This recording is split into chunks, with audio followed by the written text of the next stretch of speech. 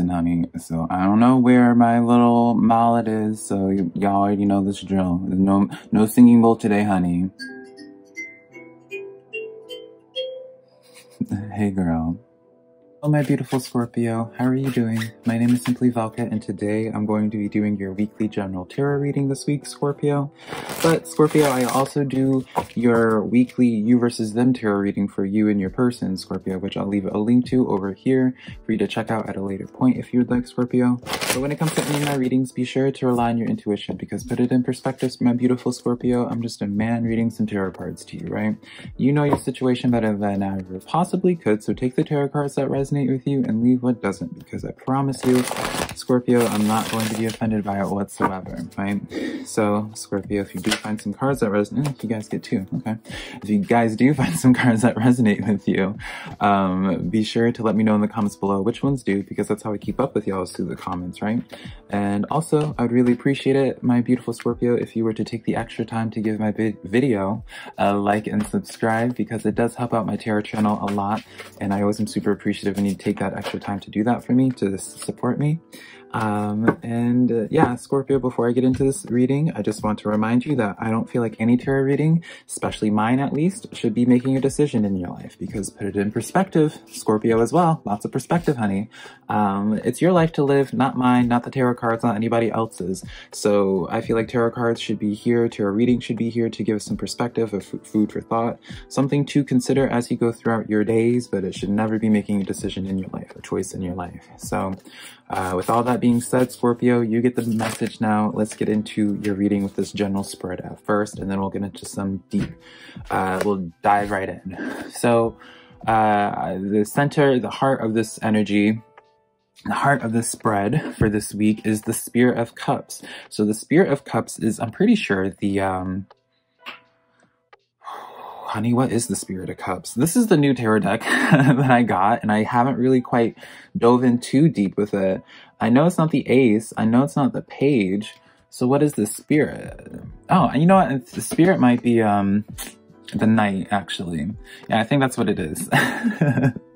I'm reading y'all's cards, and I don't even know the meaning of like what the cards are, honey. Promise you, it's just this one though. I haven't gotten a chance to work with it enough, Scorpio. But it's actually a beautiful Scorpio. My one of my closest friends gave me this deck. No one asked about this, Velca. What does it mean? Spirit of Cups is talking about opportunity being presented to you. This is, especially with this dynamic, I can't help but feel like the opportunity presented to you is not really something that's actually presented to you, but more so like you set your life up in such a way that you get this opportunity. So I guess in some case, like from the outside point of view, probably Scorpio, people are seeing this as being like, wow, Scorpio, you really just got like such a blessing. You really just got like such an insane like opportunity or offer. When in actuality, you're just sitting over in the back, Scorpio, and just being like, honey, like if only you knew how hard I was working for it. If only you knew how like, I feel like that's the thing. I keep on hearing calculated, Scorpio. It's almost like you've been planning something to turn out in such a way for a long time now. And we'll get into that. We'll get into my thoughts on that, Scorpio. Let's get into the actual animal oracle cards before we continue though. We have the Scarab Beetle, number 52, equaling to 7 for you, my beautiful Scorpio. And this card says magic works through you. This is part of the reason why I said that I feel like you're the one that creates this opportunity, Scorpio, because it's like the magic, something that is seemingly so magical in this opportunity is because it's like you're the one, like you're like the magician essentially, right? I wouldn't be surprised if we get the magician in this in your reading today. But yeah, I feel like you're the one that it's like, I'm seeing like, I'm sharing like what I see in my head now, and I just acknowledge like how crazy I probably sound, Scorpio, but I'm being shown like a vision of like someone's hands getting like really dirty or muddy, and I'm taking that as a sign as like you guys really like working in the trenches of this, really like working hard at this, getting your hands dirty. And then we have the lizard spirit, Scorpio, which says dream the world into being, number 38. Correct me if I'm wrong, Scorpio, but I'm pretty sure you guys got this card before. Regardless, the number 11, so this is definitely, you know, if you know 11, it is like wish fulfillment card. It's like a wish being granted.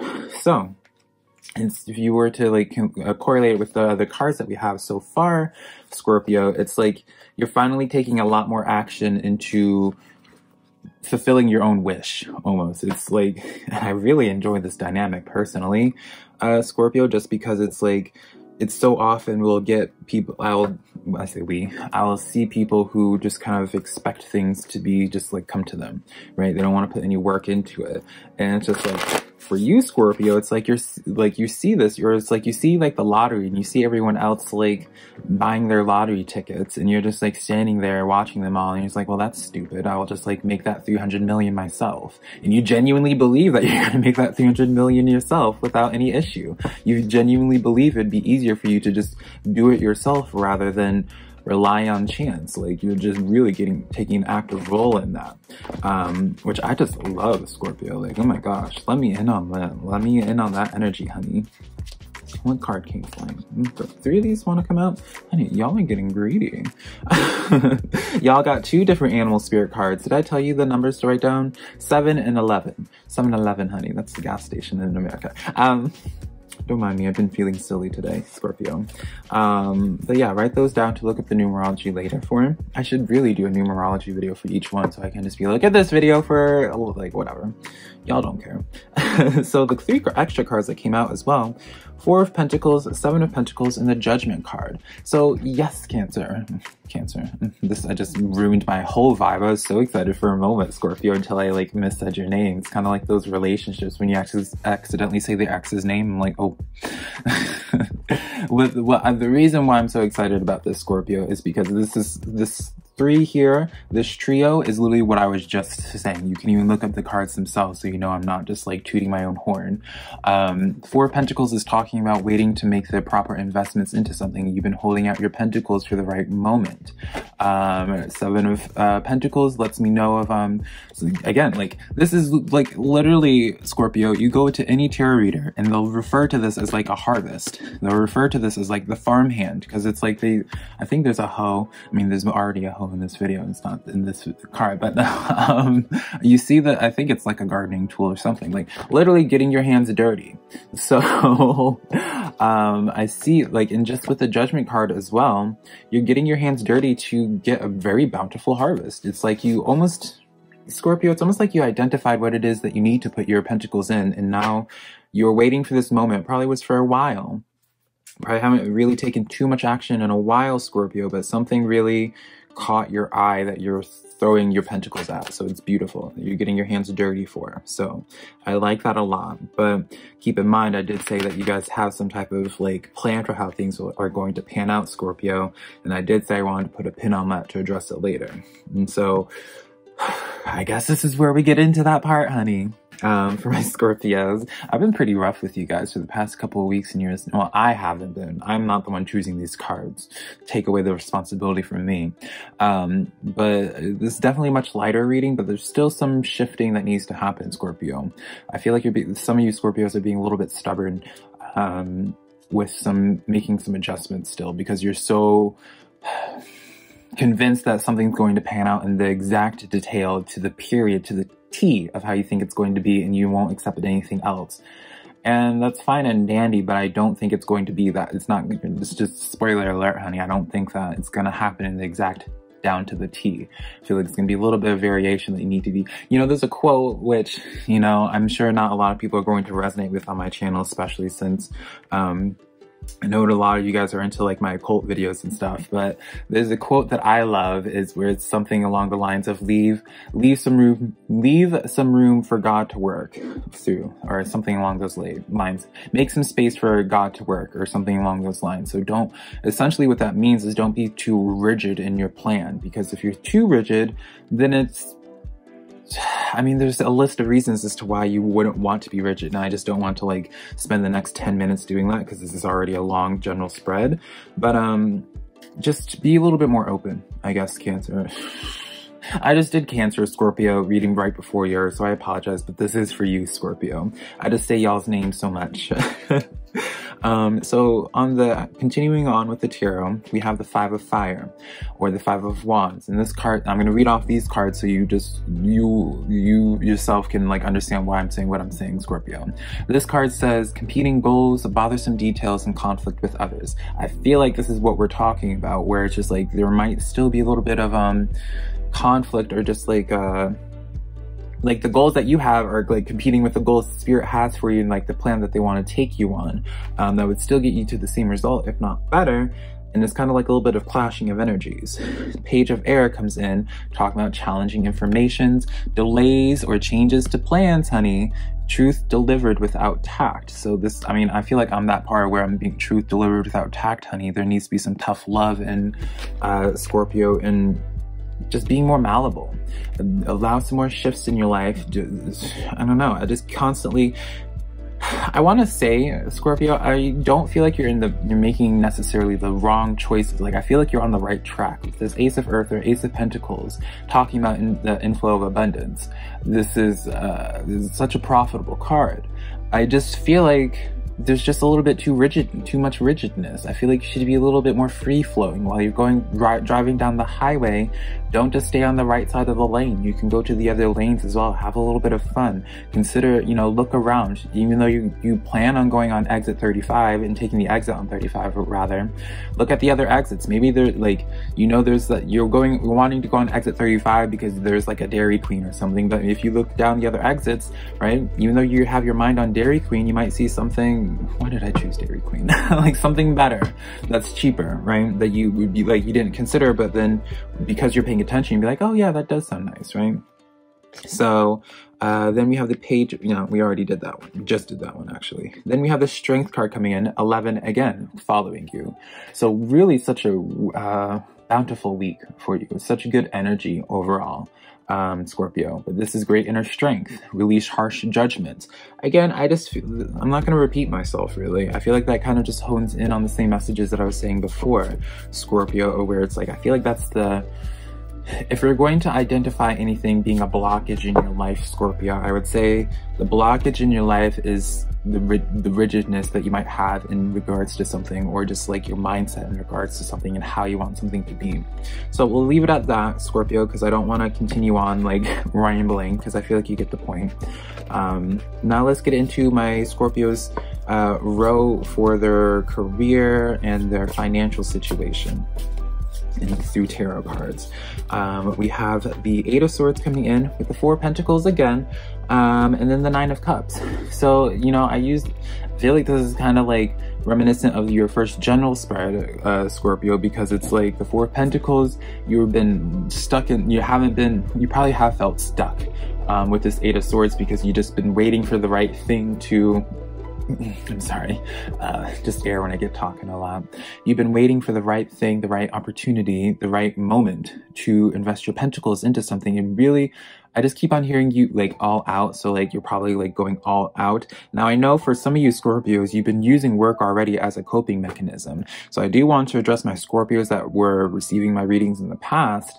Scorpio, I do want to say I don't want to say it's fine to use it as a coping mechanism. Well, one, it's not my business what you do, I guess. But if you're going to use it as a coping mechanism, Scorpio,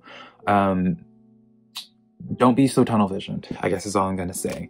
Nine of Cups, you are going to have, like, this is like a nice, you do end up finding the proper thing. If you haven't already, find the proper thing to put your pentacles in. Let's get some clarifiers though.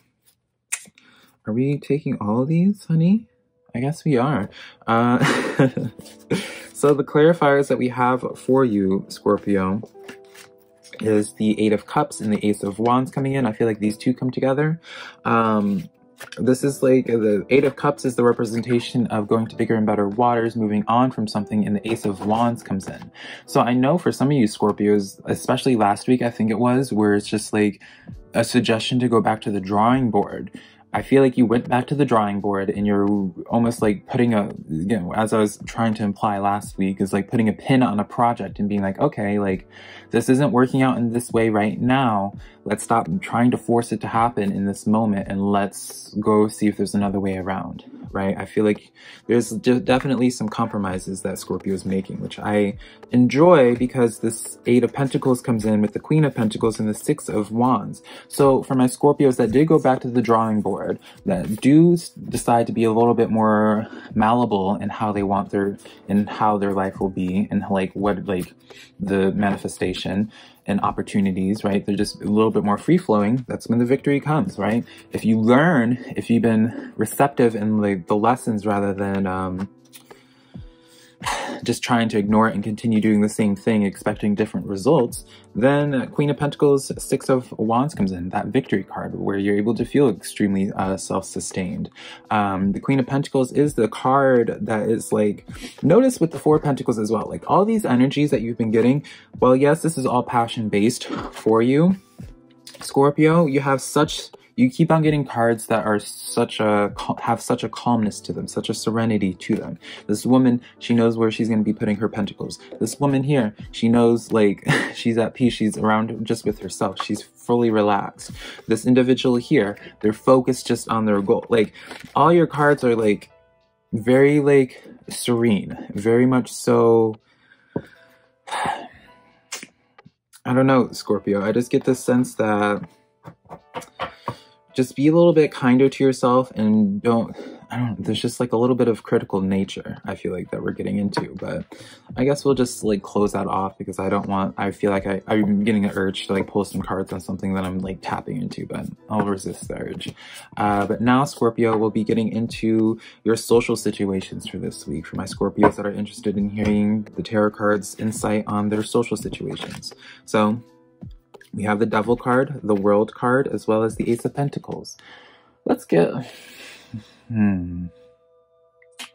Scorpio, I'm going to be honest here. I think I need to pull some clarifiers before I say anything, because this could be in a multitude of ways. All right, let's see. Let's look at these clarifiers. 5 of Pentacles, Page of Swords, and then what was this one? 3 of Pentacles. Okay. Scorpio, I can't help but get this feeling that you recently have made amends with somebody, or you have the intentions to make amends with somebody. I'm going to probably say intentions more so than anything, because with this Devil card, okay, let me explain from my perspective why I was kind of thrown off, is because with this Devil card, I was like, okay, like there's not really the best card that you want to see when it comes to a social situation, because this Devil, I mean, it sounds super aggressive and negative, but I kind of see this person as someone, I mean, it's not a pleasurable card, even with my optimistic self. I can't pretend like this Devil card is like a really wonderful thing. Like maybe there's like a little bit of distance between y'all two, or maybe there just was like not able to fully connect, because there's no conflict, right? I don't feel like it's a conflict. I feel like you guys just weren't connecting that well before, but there was potential in you guys clicking, and I feel like both of you guys felt it. Again, I really want to emphasize it's not having to do with like something romantic. I mean, it could be for some of you Scorpios, but the majority of you guys, I don't feel like it's romantic, because I'm not seeing any extra, there's no cups cards or anything like that. It's kind of all about, I mean, honestly, it seems like business for a lot of you guys, but just in general, it just seems like a very neutral, just like stable energy. But regardless, you guys were just, it's probably like on paper, you guys seemed like you would click really well. And it just didn't for some reason for some period of time. Page of Swords with the 3 of Pentacles and the 5 of Pentacles, because someone like y'all didn't click, someone felt left out in the cold, right? With the 5 of Pentacles, feeling probably pretty anxious about the situation. Someone just felt neglected in a sense. And now, I don't know what changes about this, but at some point, either like communication, I feel like communication ends up happening. 3 of Pentacles and Page of Swords. I'm gonna be honest here, Scorpio. I don't feel like an elephant is addressed though. Like I don't feel like someone even talks about the devil in the room, right? I don't feel like anyone talks about it. Anyone addresses it. I feel like everyone just kind of like pushes it in the past and then just like go back to business like usual with the 3 of Pentacles and just continue. Like it's like you guys just put everything in the past and you just like go back to how things used to be. Something I'm just hearing. Interesting though. I would love to hear about what that's about for you Scorpios that feel like sharing. But let's get into your final row now. My beautiful Scorpio with the tarot cards. Let's just see the insight that they have real quick to round this reading out. Four Swords, the Sun card, and the Hermit card. So a lot of healing, Scorpio. I feel like, and especially with this, I feel like the best way to get to your success, the sun moment, all-encompassing, so regardless is relationship, work, and what have you, the best way to get to the sun moment is hermiting and self-reflecting, healing. You know, this could definitely be, didn't you have this? Yeah, you did have the Strength card, and I always call this the Shadow Work card. Scorpio, definitely, it just seems like you kind of just have like an honest conversation with yourself, or it's just like you just have such a, I feel a lot less cynical nature in this energy, if I'm going to be blunt, Scorpio. Like, it feels like for a while, Scorpio, you guys have had a pretty cynical nature about the world, about people, about situations. And I feel like, dare I say, Scorpio, you guys are, I'm starting to get like a little bit more optimism. Not to say that y'all are negative and pessimistic, but I just feel like, you guys are being lighter. I feel like you guys are becoming lighter because you're doing some shadow work. You're looking at the issues that you might have been having with yourself. And because the more you heal, the better your relationships and your situations outside of yourself improve. And that's beautiful, Scorpio. So yeah, that's the cards that I have for you, Scorpio. I hope you enjoyed this reading. I really do. If you did enjoy this tarot reading, be sure to let me know in the comments below. Be sure to give this video a like and subscribe, and then share my videos with a friend that you think might be into my videos. Until next time, my beautiful Scorpio, I'll connect with you soon.